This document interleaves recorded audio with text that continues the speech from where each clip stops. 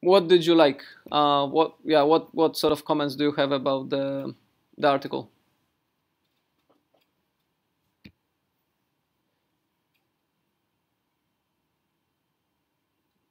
Where is it? This one.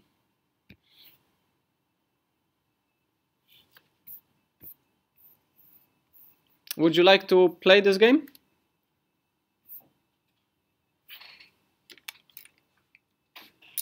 Who would like to learn a language with some sort of a puzzle game, solving some mysterious crime in Yovik, for example, or learning a little bit more about history of Yovik and learning Norwegian this way? I mean, yeah, for you, like learning Spanish in some Spanish neighborhood. There is a place downtown which is called Knife Stabber. Uh-huh. You translate it directly. Yeah. Because back in the day, they would hide there and then stab someone and take their money or valuables. So learning some language with something like that might be interesting. Yeah. People are fascinated by stuff like that, with Jack Ripper, for instance. Yeah. Stuff like that, grotesque murders. Yeah. Why not? I think so. I think I would kind of like to do that and have the contextual surroundings around some phrases and some language things. So, for example, I know trek is push, and I remember that because every time I go to a swimming pool, there is on the door, you see it, and I have this mental image of that door with that letters. If I learn it by teacher telling me trek means push, pull, yeah, I wouldn't kind of remember that, but because of that, you make the associations. So yeah, trek is pull, the S something is push. Yeah, shiv, that one. Yeah. So S something is still kind of, yeah. So that I think that would help, but they haven't kind of run. They have a good discussion and they have some good references about those being important in learning, but they haven't actually done sort of study themselves on the app, and I thought that would be helpful,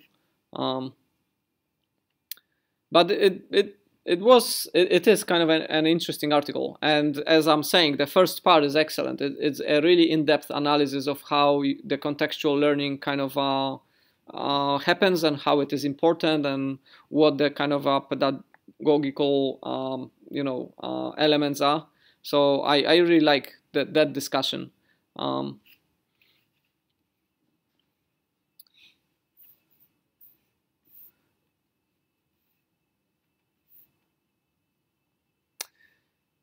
How generalizable it is? What do you think? I mean, they were quite lucky because they do have a particular Spanish heritage in the place where they were doing the app development, but how applicable that would be, for example, to Norwegians in Jovik learning Spanish.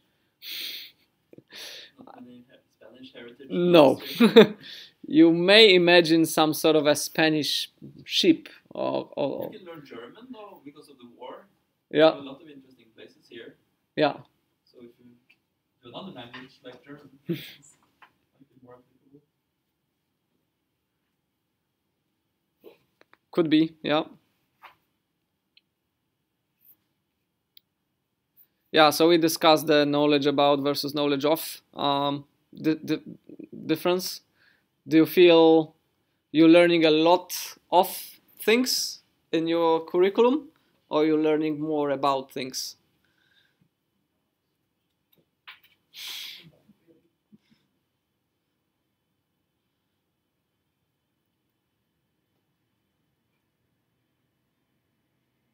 Why do you think it's the case?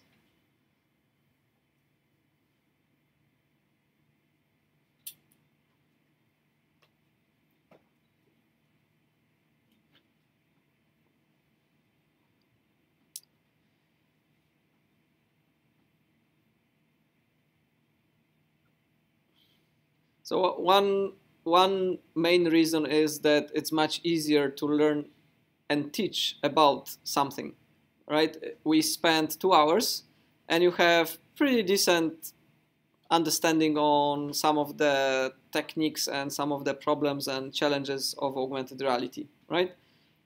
So you may discuss, like if you meet someone, you may discuss augmented reality with them, having read a couple of papers and having a short discussion about it. If you were to do something with augmented reality, how long that would take you to get into a, say, intermediate level or beginner's level?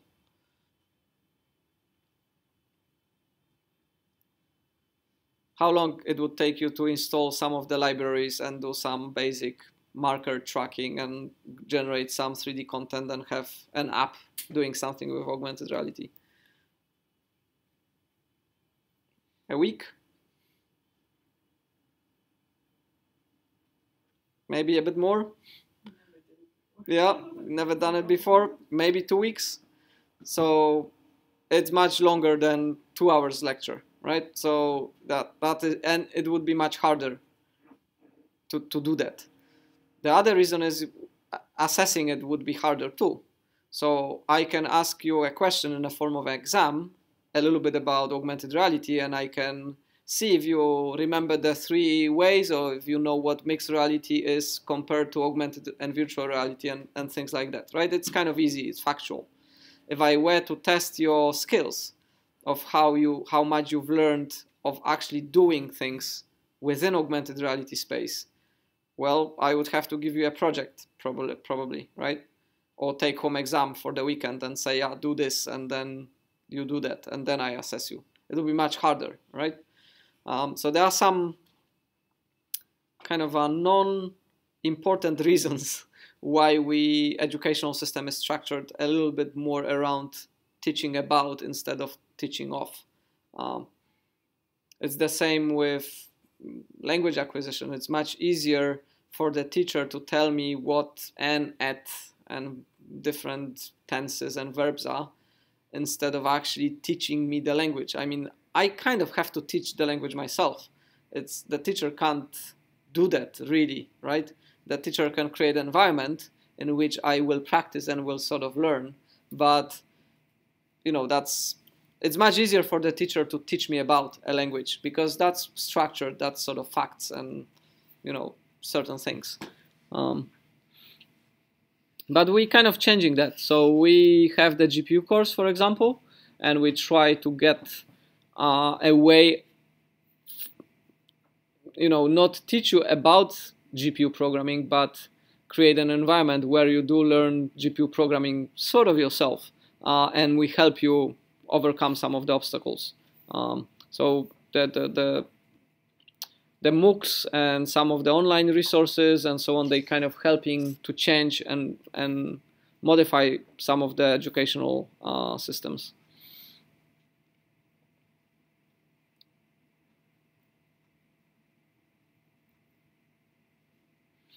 Yeah, so they do have kind of a proper scientific framework for their methodology, but it has some challenges and it has some difficulties in sort of doing it well and doing those interventions in situ.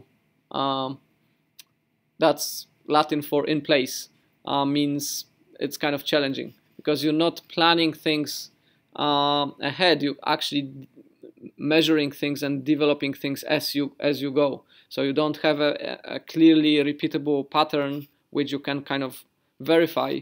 You have something which you have to deal kind of more spontaneously with.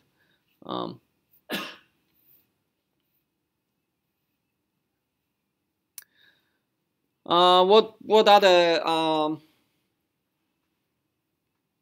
augmented reality apps related to language you know about?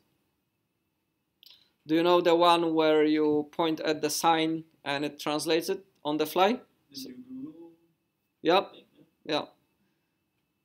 So they have a kind of a translator where it translates things on the fly and uses augmentation of text to provide you the translated text.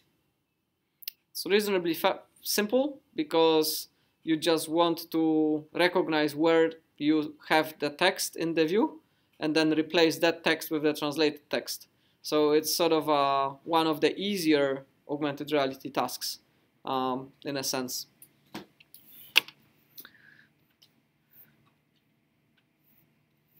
Yeah, so although that discussion was interesting, also when they were discussing the game itself, I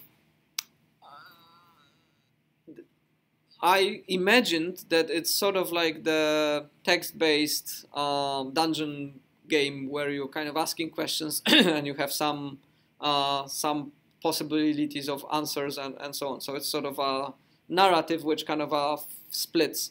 But I don't know exactly how it actually works. What would be helpful is to have some screenshots and some sort of demonstration of how it actually works, right? Because I have to imagine a lot of how the game works from the description they've provided. I felt it wasn't 100% covering exactly how things work. What do you think? How did you imagine the game to be?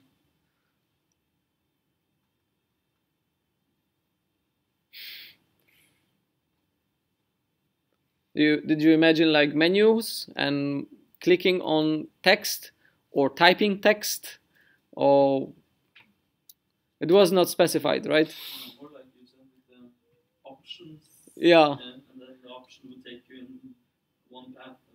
Yeah, exactly. But you don't know exactly, right? So that was my guess. But so I sort of, yeah, I appreciated that as well, and I sort of like the idea of mixing some of the real places with virtual places and virtual things. So like the cafe was fictional, but it was sort of in a place which used to be a cafe. So that, yeah. I also thought it would be cool if they combined some of the so this place where they used to stab people. What's that? It's a pub or what's inside? It's just a street. Okay. Corner or a turn in Yeah. It used to be just a corner in Right. Because if you have a place like a cafe which has some historical background, you could make part of the game involving the actual cafe and the barman or whoever works there, because they might be willing to, engage. Yeah, you can say that with the swimming hall here. Yeah. The Røverdalen. Mm-hmm. Røverdalen means the robber valley. All right. They used to rob people there, apparently. Yeah. So, yeah. It was a valley. Quite a grotesque city. Right. So that was also one of the statements. So narrative is a key element in creation of any successful game. It's not super related to this course, more to the serious games course, but do you agree with that? Do you feel narrative is important of any successful game? Do you know of... You don't need it in Angry Birds, for instance. You can still shoot at the green pig. Yep. Exactly. There are successful games with zero or almost zero narrative. You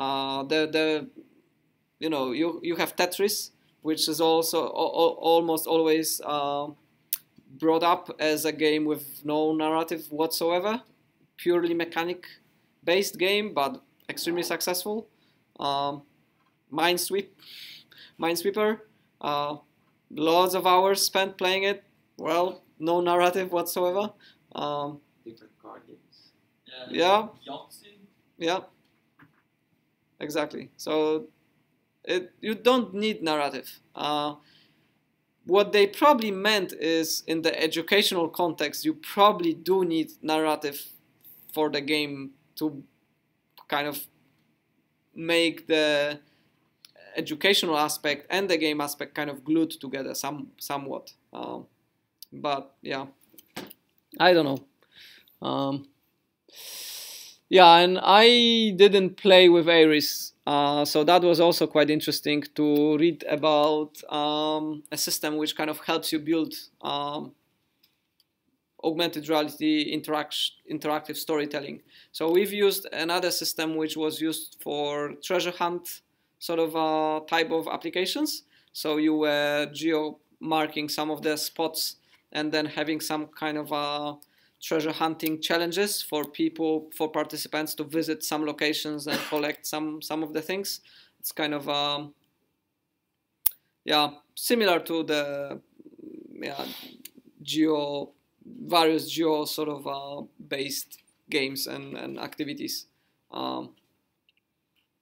But yeah, we may want to check that one. All right, so that sort of covers the first part of the class on augmented reality. And if you do have time, please pop in to the office and check the meta glasses. I may bring them tomorrow to the class actually. And tomorrow we will discuss more on technology and more on kind of a recent developments in augmented reality and tracking. So you can use more than one article, and if you find it sort of relevant, cover that. In terms of reading material for tomorrow, I marked those 3 papers with small x, but do you feel that's okay, or do you want people to read different ones? No, those are okay. I don't remember the second one I'm thinking about, but I think it's... That one is from the big proceedings from this Spanish workshop. Yeah.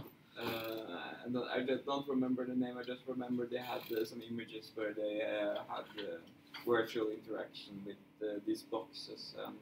Yeah. So it could be. I think that's that one. Yeah. The one in the ACM library. Do you have to pay to see it? Because I only got the option to pay to download it, even on this. Really? Yeah. No, so I can download it and I can put it on I can link it up from the local.